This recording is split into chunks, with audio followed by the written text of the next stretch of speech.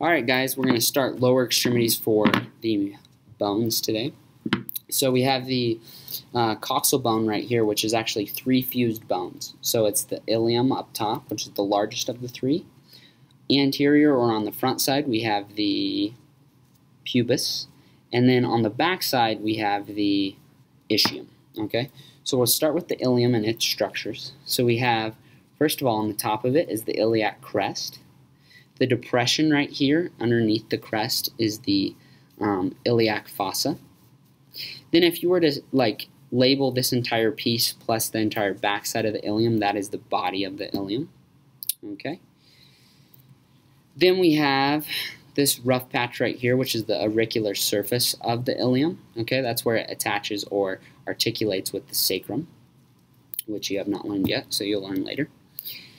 Then we have a bunch of little points, which are very lengthy, but when we break them down, you will not freak out. Okay, so on the front side of the ilium, we have this anterior superior iliac spine. Below it, we have the anterior inferior iliac spine. So what are we doing? We're saying anterior, we're on the front. Superior, it's on top. Iliac, it's on the ilium. And spine, it's a little pointy process. So anterior superior iliac spine. Anterior inferior iliac spine just below it. Okay, then we flip to the back side. And how do I know I'm on the back side of the ilium? You see this huge divot right there.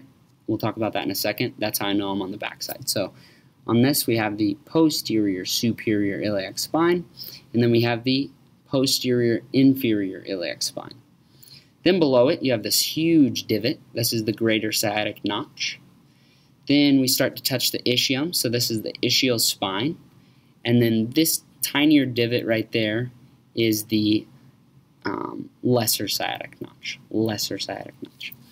So now that we are on the back side, okay, we're talking mainly about the ischium. So this entire bulky piece right here is the body of the ischium on both sides. But you see this rough patch of the body back here? This is the ischial tuberosity.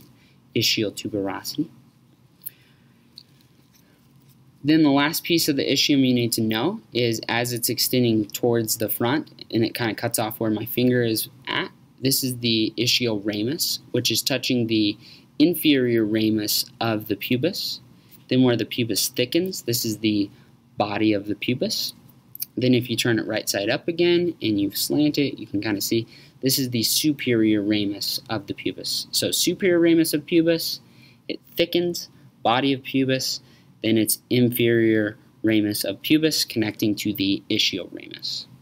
Then if you want to orient correctly, because I know that this is a left coxal bone, you stick your fingers in the greater sciatic notch and you call the obturator. So this is the obturator for Raymond. Okay, and then the last term is this big depression right here where the femur articulates with this with all 3 coxal bones. It's called the acetabulum or acetabulum. Okay.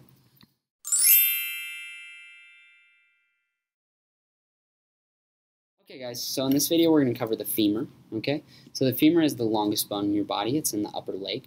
So we're going to start here at the proximal end that inserts into those coxal bones we talked about on the last video. So this big, large, round process right here is the femoral head, or head of the femur. It has a little tiny indent in it, fovea capitis, super cool term. Then, directly underneath the head of the femur, you have this piece right here that goes around. That is the neck of the femur, separating out the head from the rest. Then on the lateral side here, so the head of the femur is medial. Directly opposite, or lateral, is the greater trochanter. More on the posterior side, you can see this little bump right here. This is the lesser trochanter. And while we're on the posterior side, okay, you see this line or ridge that runs down the back side of the bone. This is the linea aspera. So then we flip it back to the front side, okay? This is the distal end of the femur, okay? And we're going to use what we know to find what we don't know. So we look here. The head of the femur is medial, so I trace this down, okay, and I flip it on the back side. You see these big round processes? These are condyles. So since this one's on the same side as the head, this is going to be the medial condyle.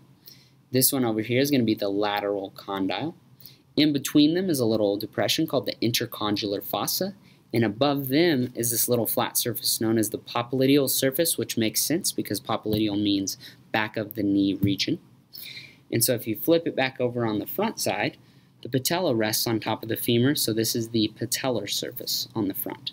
Okay, 2 more terms. So you have the epicondyles, which sit above the condyles in the femur. So once again, I'm going to look at the head of the femur, that's medial. I'm going to trace it down.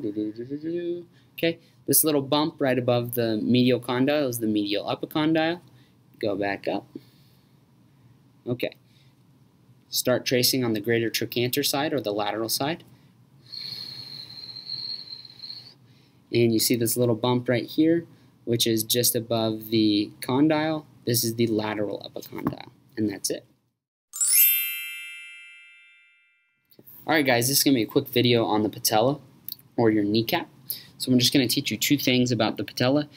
It has 2 different regions, the base, which sits on the superior end of the patella, and the apex, which is the pointed inferior region right here. Also, a cool trick with the patella, if you see the bottom side, which has a little bit more of a curve, okay, if you face the apex away from you, and you let it fall, so it fell to the left, that is a left patella. How cool is that? So that's it. Just to recap, base of patella at the top, apex of patella at the bottom, more pointed, and that's it.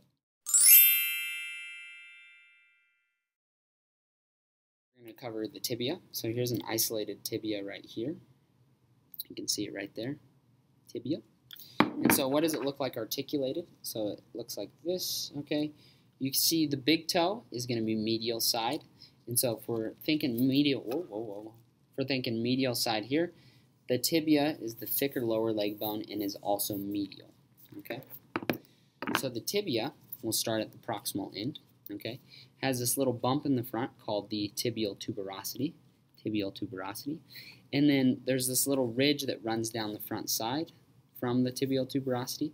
It is known as the anterior margin, and it's basically a fancy way of saying your shin. Then I go down to the distal side, and you see this little piece coming out from the edge right there. That's the medial malleolus, and that is what you actually see when you look at your ankle. This is part of your ankle, medial malleolus. So since I know this is the medial side of the bone, I'm going to trace it up and be like, this is the medial condyle. This is the lateral condyle of the tibia. And then in between was the tibial tuberosity. On the top, there's this little mountain ridge looking structure. That is the intercondylar eminence, okay? And that should be it.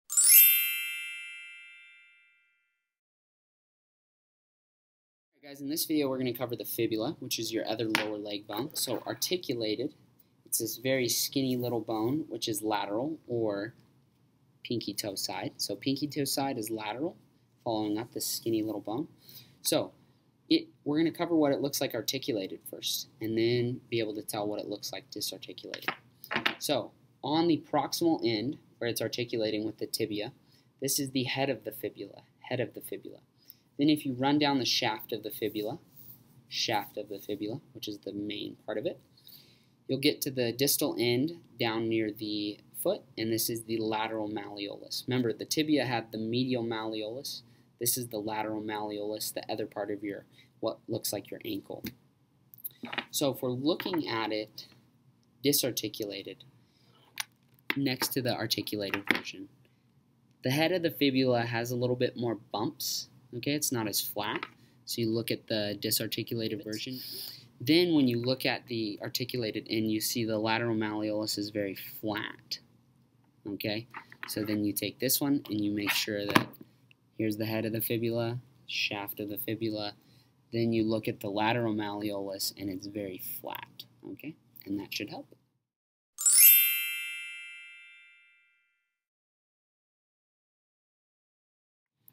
Alright guys, in this video we're going to cover the bones of the foot, or the tarsal bones, along with the toes. So we're going to start off with your heel bone. So your heel bone in the back here is your calcaneus bone.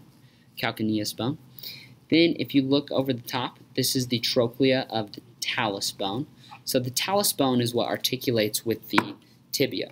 So you can see the talus bone right there, the talus bone right there, and it articulates with the tibia so it can rotate over the top of it. Then, on the lateral side, you have this cube-looking one known as the cuboid. Right in front of the talus, you have this very horizontal one known as the navicular bone, navigating the ship. And then these three bones at the distal end, which attach to the first three toes, are the medial cuneiform bone, intermediate cuneiform bone, and lateral cuneiform bone, or you can call them first, second, and third cuneiform bones because they're lined up with the first, second, and third toes. Next, you need to know these bones are connecting the tarsal bones to the toes. So these are going to be your metatarsals since they are in the foot. Metatarsals connect tarsals to the toes. So once again, we start with the big toe. Big toe is metatarsal 1, metatarsal 2, metatarsal 3, metatarsal 4, and metatarsal 5. We have the proximal and the distal phalanx of metatarsal 1, proximal, middle, and distal phalanx of metatarsal 2, proximal, middle, and distal phalanx of metatarsal 3, proximal, middle, and distal phalanx of metatarsal 4, and proximal, middle, and distal phalanx of metatarsal 5, or your pinky toe. Okay? And that should help you guys.